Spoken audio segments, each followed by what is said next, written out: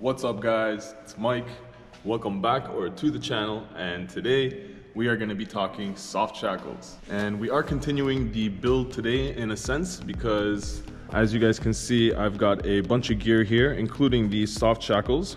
And these are basically the best item you can throw in your recovery kit if you go off-roading or you have an off-road rig of any sort. And I'll give you 5 reasons why you should grab these and buy them and pick them up, put them in your Jeep today. But first, let's get to building my recovery kit, because basically I bought a whole bunch of things to upgrade my recovery kit, and we will be upgrading this nasty, dusty, dirty, and kinked steel line. We will be putting in a new synthetic line, but the thing is, I'm waiting for my fair lead. I actually have the line, I'm just waiting to get a Haas fair lead because I don't really like the look of the rollers, and the Haas should perform just as well with the line that I got. I'll show you exactly what I'm talking about soon, probably in the next vlog if we don't have time today. But first things first, let's grab my recovery gear and let me show you guys why I'm upgrading. So what we've got here is jumper cables, gloves, snatch block, that always comes in handy.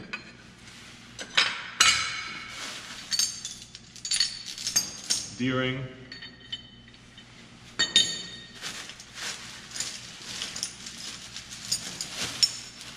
chain, clinch hook, ratchet straps, and my favorite, Mr. Toe Strap. But as you guys can see, it didn't last very long, and it almost caused a lot of more damage than we were already dealing with when we had to pull the vehicle. And this was on that day that I broke my radiator. If you guys remember, back in September or late August, right when we got the Jeep back from fixing the drive shaft and the U-joints and the control arms, I busted my radiator about 20 minutes into the trail. And yeah, it wasn't fun, but it happened and we had to deal with it. But the good thing was we had a toe strap, or so I thought.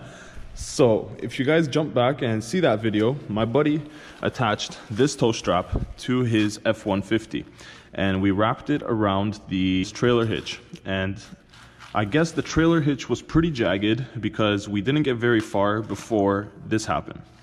And the good thing is that this was attached directly to the trailer hitch. There was no kind of hardware, and by hardware I mean there wasn't a large D-ring or a heavy D-ring, there wasn't a clinch hook, there was no chain, nothing like that. Nothing that would actually cause an issue when snapping, because as you guys know, when these are under tension, or anything is under tension, especially one of these, they have the tendency to snap back with all the energy that's in the rope or in the line. And if there's anything on the end of it that's nice and heavy, then that's going to come flying with it. So that's my number 1 point on why you guys want to get yourself some soft shackles. If you guys have these on the end and something happens, say that line breaks and this is connected to your winch line, this isn't going to come flying at your car or at you or at anybody that's standing around. It's not going to cause any damage. One of these, like if this comes at you, you're okay. It's nice and soft. You can see, like, you can bend it. But this, it's a little less forgiving. Even this doesn't weigh very much, less than a pound. But coming flying at you at speed, no, you do not want to experience that. Trust me.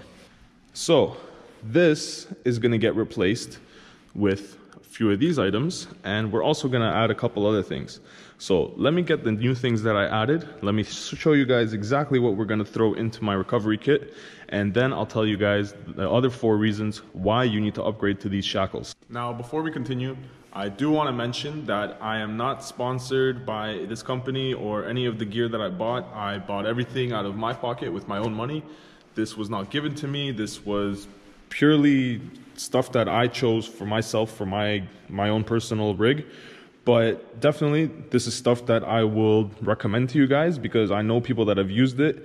And yeah, it's just people in my group of people that I off-road with have used all this stuff. And I know that it's actually proven itself. And I haven't had any issues and they haven't had any issues. So let's get down to it. The first thing that I'm going to show you guys that I added to my kit is a tree saver. And this one is 3" by 8", and it is a 35,000 pound braking load limit.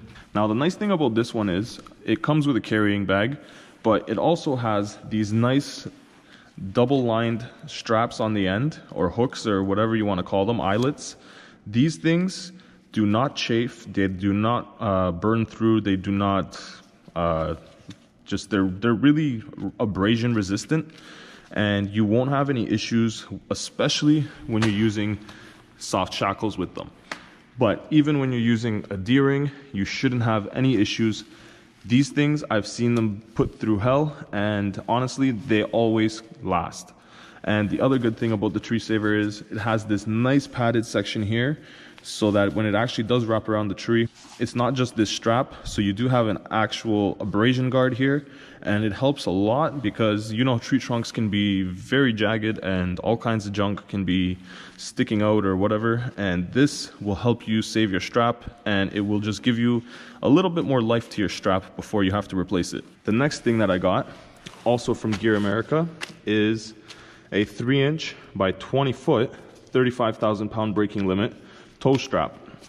Same type of deal. It has that abrasion guard here just in case there's a rock or something or whatever. Whenever you're pulling, there's all kinds of different obstacles in the way sometimes, so you've got that abrasion guard on the middle section here, but you can also slide it around wherever you need it to go. You have your second abrasion guard right here. This one is smaller. It is meant to stay closer to the eyelet. That is usually if you have something like a bumper or anything you don't want this strap rubbing up on, and you just want it to stay nice and pristine. You don't want to rub it on any kind of painted surface or anything like that. Same thing, super heavy duty double lined eyelets, and you don't have to worry about these coming off or breaking like this. And that's another thing. Even these, they have like one lining of just some crappy sleeve or something. You can tell these are built to a higher standard. They're sewn in there. They don't come off. They don't move. They don't actually slide around. They're there to do their job, and trust me, they do it well. And the last thing that I added is these. These also have a 35,000 pound braking limit. These are a 1/2" by, I believe they are a 7" eyelet once they are open, so 7 inches on this measurement here.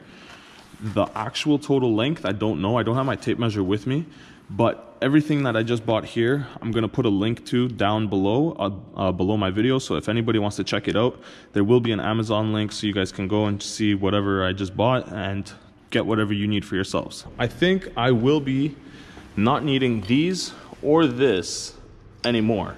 So I'm not sure if I'll be putting that back in my kit right now, because these are the main thing that's going to cause damage when you're having someone pull you out or you're pulling somebody out. If something slips or gives way and you have a chain or a D-ring flying at you, you're not going to have a good time. That's going to cause a lot of damage to either people or vehicles, and you just don't want to deal with that. So that's why I recommend these. And that is my first point, is safety. These are a lot safer when pulling because they don't have that inertia, they don't have that mass. They're not gonna come flying at you, they're not gonna tear things up. If they do break, they are basically gonna just snap back, and they do fly a little bit. Anything that has tension in it is gonna fly, but it's not gonna hurt anybody. As you can see, it's like a soft piece of rope, because it is. And there you have it. This is my entire recovery kit now. We've got my soft shackles, our tree saver strap. Inside here I put the D-ring and the clinch hook just in case I ever do need it, which I doubt, but it's good to have backups. In here I have my toe strap and my snatch block. And in my bag of fun, we've got the gloves, jumper cables, cup 2 of the ratchet straps, and just in case, I've got my chain with the hooks on the end. Don't ever see myself using that once again, but like I said, it's good to be prepared and have a backup. So all of that will hopefully get us out of trouble. But there's one more thing that I have in my kit that I didn't show you guys, and that is these. And no, these are not Max Tracks. I wish they were. They are some other brand. This was something I picked up after my first off-roading trip. If you guys remember, I had to leave the Jeep overnight. And if that doesn't ring any bells, go back and check that video out, because that was literally the first time I took this thing off-roading, and I learned a lot. But these are a nice last resort. We did end up using them once or twice. I can't say successfully, but they are there just in case. I think they work better in snow than they do in mud. But either way, I'll throw a link to these down below as well if somebody wants to pick these up. They do work pretty well, and they fit in the back of the TJ nice.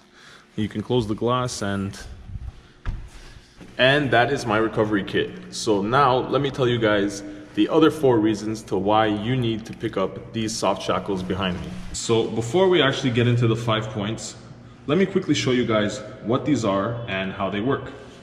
So basically, it is a piece of synthetic line. This is just a simple woven sleeve that they add on as an extra, which most people actually don't put on these when you buy them, but this company includes them. But it is just for abrasion resistance and to help keep the life of the line. Now, basically what you have here is a knotted end and a split end. The split end goes through, and once you tighten it down, this little collar here tightens down, and the more you pull on it, the more it tightens itself. And that kind of gives you that safety of it not coming off. Now, some people on the cheaper ones, you'll see the end of the line here, and this knot will want to undo itself. This line doesn't have an end, as you can see. It's a high quality one, and that's why I recommend these ones, but you guys can make your own choice. But these are very strong, and it is a lot larger than a D-ring. It gives you a lot more room to play with and a lot more things that you can actually use it for. Which takes me to my 5 points. Now these, like I said, reason number 1 is safety. Reason number 2 is versatility. Like looking at the front of the Jeep here, yeah, we've got a hook here, we've got a hook here. It's a little hard to see there. We've got a hook there, and we've obviously got our winch. So you can actually eliminate this ring, or this clinch hook I should say, with this by attaching it in there. And this will let you attach to whatever you want the same way as that, a lot safer. And especially once I upgrade to a synthetic line, this will be a lot safer to use than anything else, because you're not going to have that added weight or inertia coming at you once something snaps. So let me quickly show you guys what I'm talking about. And let me just throw it on there really quick and show you guys what I mean. Now, I didn't put the abrasion sleeve back on just so you can see a little bit easier what's going on. But basically, you just loop it through, and now you have yourself your new hook or shackle. And this thing is tough. You can pull whatever you want with your winch. You can pull yourself out, you can flip yourself back over, and this thing is gonna stand up to the job. And if you want to undo it, you don't have to worry about any kind of unscrewing or undoing of pins. All you have to do is loosen the lasso. As you can see, I'm doing it with one hand here in real time, and just squeeze it through. And there you have it. And you can attach whatever you want, throw it on there, and you're good to go. And say you don't have any hooks, or you don't have a winch, and somebody needs to pull you out. Well, you can throw it right onto your frame. Watch this. Yeah, I know, it wasn't the best, but now you guys can see it's right here and it is strapped on. You can yank on it, pull on it, tow yourself from whatever you need. And I did put the abrasion guard back on because it is in a bad place where it's up against a few different metal edges. But not to worry, because you have that abrasion guard, and now you can pull yourself out safely right by your frame. Look at all that room. I can still almost get my entire hand through.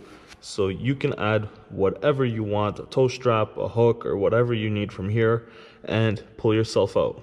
Or get someone to pull you out. Or my personal favorite, and the reason I bought these, I don't have any tow hooks or anything in the back that I can use to get pulled out by. So what do? Well, soft shackle right around the frame. So as you can see there, we're hooked right into the frame.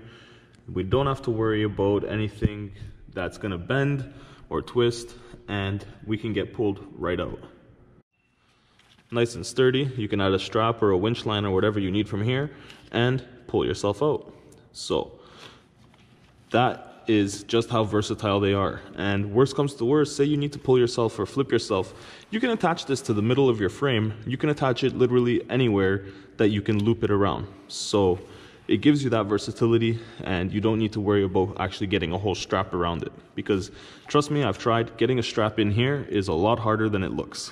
What's the next reason that you should get one of these over one of these? Safety, versatility. Third is ease of use. This, if you guys have ever used one in your experience, if you don't crack it a quarter turn before you start pulling or put any weight on this or any kind of tension, sometimes you're not getting this off. So it's gonna be very, very tough.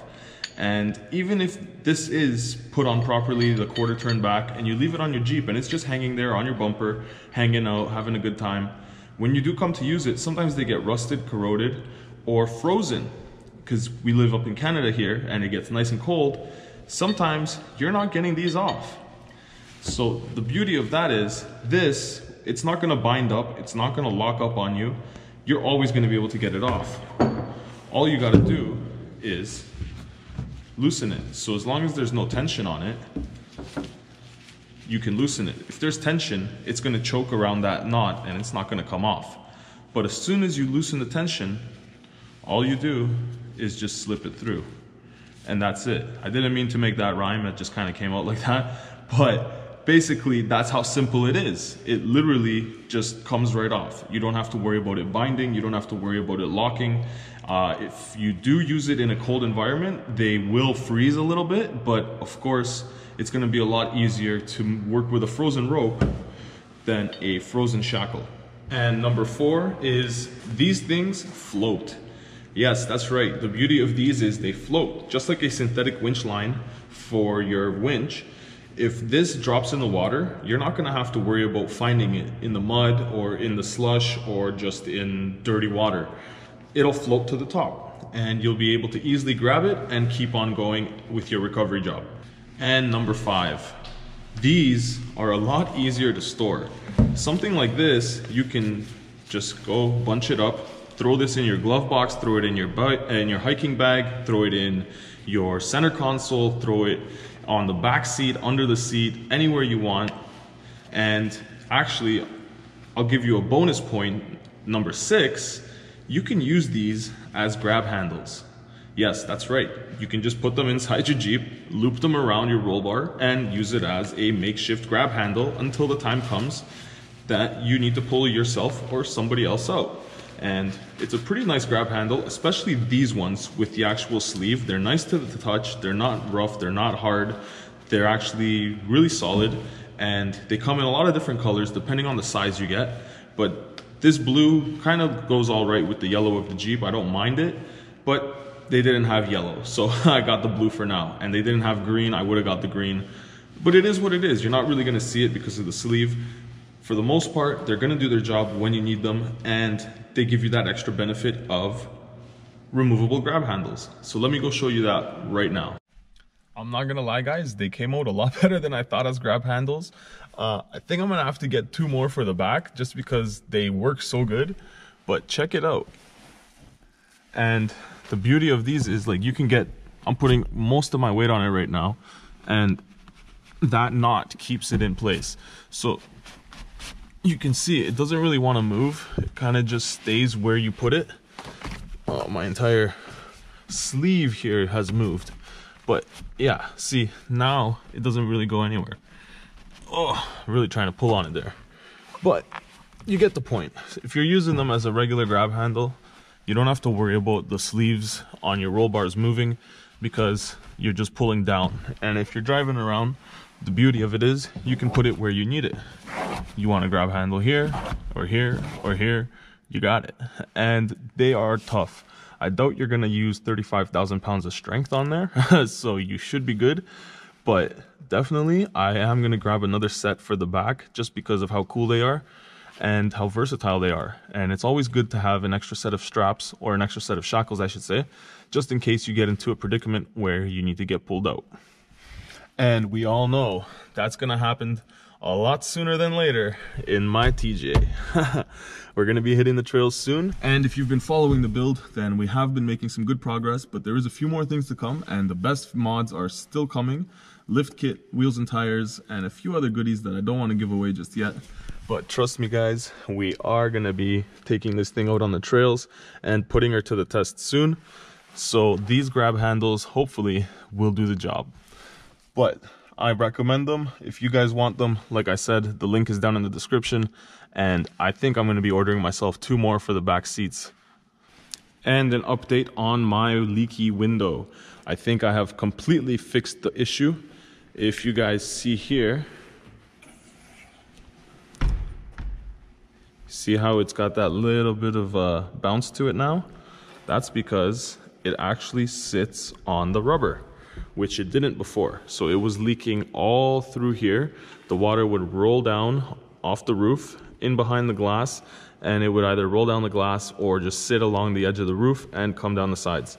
So now, what we did, like I showed you guys before, is we pulled this all the way off, and then we just seated it so the window would touch it until basically it seated itself to the right distance in, because as you can see, it can go in a lot further. It can go all the way up to here, but it's seated there. And how I got it to stay is I used my weather stripping glue, the weather stripping adhesive, same stuff that we were using last time over here. And you can see it dries into like a rubber. Like, I don't know how to explain it, but it actually kind of cures into like a solid rubber. Like, this isn't coming off anywhere. So now what I did was I took this all the way off. I laid a bead all the way around. It was a little tricky getting behind here because I didn't feel like taking it off, but I got it done. And we laid a bead all the way up until here. So we laid a bead from there to there. As you can see right here, where it kind of starts to come out. Right there. So yeah, we laid our bead from there right to here. You can see there it starts to come out. So basically now it doesn't move, it doesn't come out, because that liquid rubber hardened and cured and now holds our gasket in place. So fingers crossed guys, we should be good to take it outside and not have any kind of leaks and not have any drips, and our trunk should stay dry this time. And so now you can see this is our recovery kit, but we need to do something about this toolkit. And yeah, but I've got a solution. I got some tool cases, which are right there. So let me transfer all that crap into there, and I'll show you guys just how nice and set up we can be, because this is definitely not doing the job, this bag of fun. So let's go and let's finish it up real quick. So we've got the bottle jack under the seat, all the recovery gear you guys just saw, all in the back here, bit of coolant and oil. We've got my recovery boards, or traction mats, whatever you guys want to call them, and my toolkit. So basically what we have here is a full socket set with a 1/2 inch 3/8 quarter.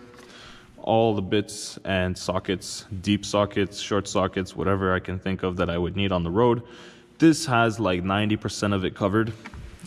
Here we've got all our screwdrivers, diamond tipped with the striking caps. We've got a few gear wrenches, pliers, some vice grips, filter wrench in case we need to change the oil, plug kit with 2 plugs left, need to get a couple more, and set of metric and standard wrenches. And these are combination wrenches. So between all of this, only thing I don't really have with me is a hammer. And I do have my breaker bar here in case we need to change a wheel or something. So with all of that, I should be pretty good. But there's always situations where you don't have everything, like when you need to change a radiator on the side of the road. So this gear should have me covered for about 90% of the things that we're going to come across out on the trail. But just in case, it's good to have buddies with you who have other things and different variety of stuff, because you never know what you might need. And before I forget, there's also a folding shovel and a hacksaw inside that I bring with me because I had to cut the exhaust off one day, so you never know. You might need it, you might not. But that pretty much sums it up. Thought I would give you guys a quick gear update as well as a recovery gear update. So now we are ready to go and hit the trails. The only thing we need to do is finish up the last few mods, and that will include wheels and tires. So rims and tires, lift,